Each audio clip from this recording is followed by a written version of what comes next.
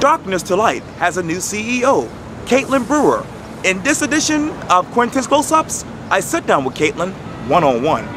Well, Katelyn, it is so good to see you. It's so good to be here, Quintin. Thank you so much for having me today. Oh, you're welcome anytime. Thank you. You're welcome. And I want to take it back to November 16th. The following headline in Mutudu says this: Darkness to Light names Katelyn Brewer as new CEO. Tell me, when you got the news that you were hired as the new CEO, where were you emotionally? Emotionally, I was ready for a change. I had actually a year ago moved back from South Africa to Washington, D.C. And D.C.'s lovely. I grew up there professionally. I have many good friends, my chosen family, if you will. But I was ready for a little bit of a slowdown, and so I was looking and had broadened my job search. And when Charleston and Darkness to Light came up, I knew that that was sort of a move home for me in terms of moving back to the ocean. Mm-hmm. Let me read a portion of this particular article to you. It says, Katelyn Brewer has been appointed the new CEO of Darkness to Light. Brewer's experience includes leadership roles in fundraising, operations, and the development of global initiatives. She has worked nationally and internationally in a variety of capacities. Tell me, what is it like so far to be Katelyn Brewer, the leader? Well, it's fun. I continue to learn no matter where I am and what job I'm in. I spent the better part of a decade traveling across the continent of Africa.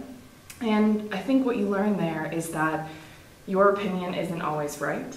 And consensus building and understanding the nuances of implementation in cultures and communities is really important. And I think Darkness to Light as an organization embodies that. So after growing up and learning and professionally developing, to be able to lead an organization that already has a community-based approach and implement that nationally and even internationally, I mean, that's wonderful.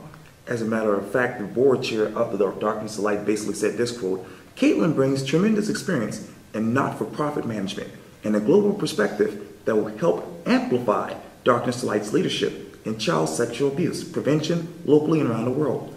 So how do you expect to get Darkness to Light's name out there globally? Globally? Well, we're actually in 17 countries now.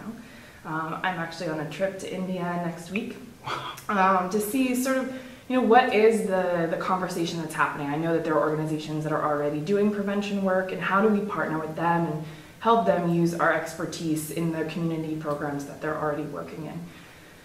I think in terms of, and I've said it before and I'll say it again, I don't think you can do anything globally unless you're doing it locally. If your community isn't actively engaged and believe in what you do, and you're not actively participating in what you're saying needs to happen, then you shouldn't be thinking outside of the box. The good thing is Charleston has taken child sexual abuse prevention very seriously. We've reached tipping point here. The city of Charleston is a partner in prevention, as are all 3 school districts in all 3 counties. And I think for me, that just is a model for the rest of the country and of the world, and a leader in how you can prevent child sexual abuse. You talk about conversation. What has that conversation been like as far as child abuse in your mind? I don't think there is a lot of conversation happening normally. I think Charleston is a little bit of a bubble because there's been so much work done here. Right. I would say that there's a lot of stigma associated with being a child sexual abuse survivor. A lot of people haven't moved from being a victim to a survivor because they haven't come out and they haven't talked about it and they haven't processed. And so, for us at Darkness to Light, it's not just about prevention. It's also about reducing the stigma and allowing survivors to feel as if there is a community and there's something that they can actively engage in, because they might not have been able to prevent what happened to them, but they can help prevent something that might happen to another child. What is that stigma in your mind? It's a stigma just because people are scared. They don't know how people are going to feel about their process, and they look at themselves as if they're broken, and that neither of which are true. It wasn't their fault. And I think that they're worried about how society is going to treat them after. Are they always going to look at me as the survivor first and the individual second? It's a lot to process. Yeah, you're right. And let me turn to this, because personally, you actually received a bachelor's degree in international relations and French from Wheaton College in Norton, Massachusetts. Yay, shout out to Wheaton. Exactly. So who was Katelyn Brewer as a student? Oh man, who was I as a student? I grew up in Maine. 1.5 million of us.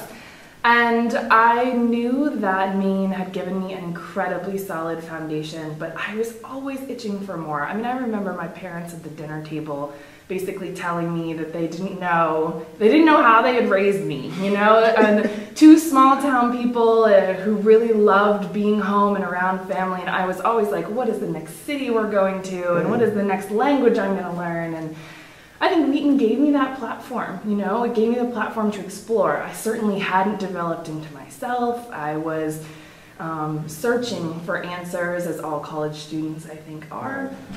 And I was just excited at the platform that Wheaton was able to give me to do those things and explore and be myself and study abroad. And I was very fortunate, very fortunate. Speaking of yourself, who is Katelyn Brewer when you take off the leadership role hat? I think that I am a very loyal friend. I have a lot of acquaintances. I am a Leo, so I'm a very big personality, but you know, the small group of people that I spend every day with are the most important people to me, and calling them on the phone and living their lives with them, even if it is remotely, I think is probably the most important part of my day. Write the headline for me. Darkness to Light will be in what? Darkness to Light will reach tipping point nationally by the year, I don't know, 2040, let's say. So what is that, 17 million people? Right. There you go, Wow. 5% of the population. Wow. Yeah. Well, Katelyn Brewer, thank you so much for your time. I really, really appreciate this. Thank you so much. It's been a pleasure to be here. Likewise. Take care. Likewise.